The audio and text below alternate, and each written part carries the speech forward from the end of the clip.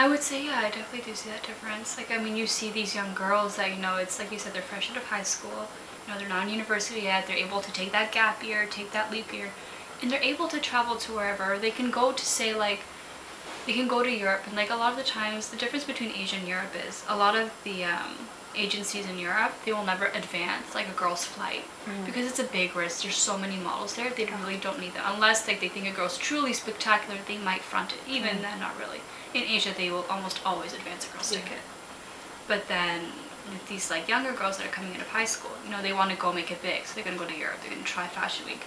An agency, you know, maybe won't be able to advance their flight. But because they come from that wealthy background, those parents will go, what's $600 to me? Yeah. Go. You can't fault people for being born into wealth. You know, I call it winning the ovarian lottery. You know, you win. You know, it's like you got dealt these cards in life and you're lucky, good for you. But it does suck because then you see these other girls that are legitimately struggling. And in Toronto, I have this one girlfriend who, she really wanted this one job. And it was like for a few thousand. And it was really could have made a difference to her. She has rent to pay, she moved from out west, she has money, but like, you know, not a ridiculous amount. Then there was this other girl that comes from, she just comes from money. Like her family's unbelievably wealthy, but she got this job. So to her, it's just yay, extra income, you know, it's great. Or but exposure. It's exposure, exactly. But then whereas this other girl is like, oh my god, I really, really needed that. Yeah. Like, so it just sucks to see that. I mean, you definitely see the differences. There's like a mental health factor with people who are stressed for money. It's like, I need to make contract and I need to make this much above contract. Yeah, I need to pay off my expenses. Yeah. I need to make money. I need to do this. It's like, for me, it was, I've never really had to worry. I was like, oh, if I make money, yay. Like I said, well, it was there might be end all. It's like, if I make money, yay, and if I don't, that's fine. But I've had girls that, you know, like friends that cried, like to me. Like I've held girls like crying in my arms when I've been traveling. They're going, I need to make money. You don't understand. I need to work. I have no money. And they can't go back home after because it's like, where are they going back to? They need to keep traveling. So then they stress out. Like I wrote an article on Model Resource about stress and the negative effects. Yeah. So what's going to happen is, you know, these girls will get stressed out for money. They're going to go to their castings. They won't look their best because they're going to be stressed out. You know, they won't be happy. They won't be happy and bubbly. They're going to, you know, start eating all the things inside. They're going to go binge eating. Like, and then it's just this horrible downward spiral. And then, like, you see these other girls that don't have a care in the world and they're fine, everything's great. But then these other girls, you know, it's awful, and then that does happen. And then they're just, you see them stuck there, they don't know what to do. And the only thing that'll, you know, get them happy again is getting that job. But then when will that job come? You know, modeling, you can make good money, of course.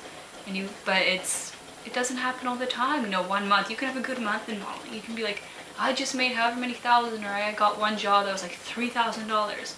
You might not have another $3,000 job for 2 months.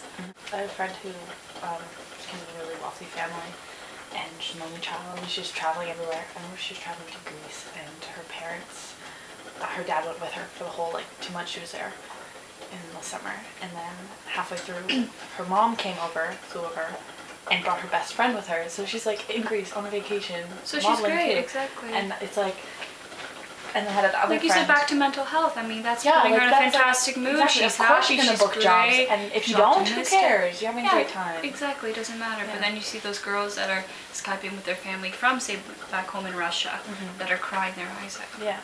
And it's just, you see like what their situation back home is, and how much do you want to help them, and how much pressure does that put on you getting that job to help them, because you can see that they need it. Yeah, exactly. You're thrown into like this already adult world, and you're like becoming an adult. You have to be an adult. And you're 14, 15 years old. You don't have time to be a teenager. It's like sometimes you've gone from child to adult and you skip the in-between.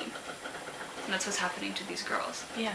And then what's happening, and then sometimes a lot of them, you know, they just grow up too fast, they don't have that childhood, or what happens is, you know, that they have a breakdown, and then they start to fall into bad habits, right?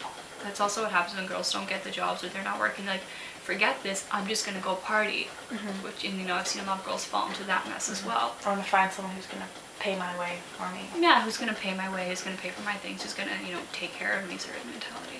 I personally want to sustain myself in life, like whether I have a husband, boyfriend, whatever, I still want to be able to pay for my own things. I do not want to have to rely on someone else. Yeah. But a lot of these girls, you see that like Fonties have this, and they like fall, like they find like a wealthy guy to take care of them.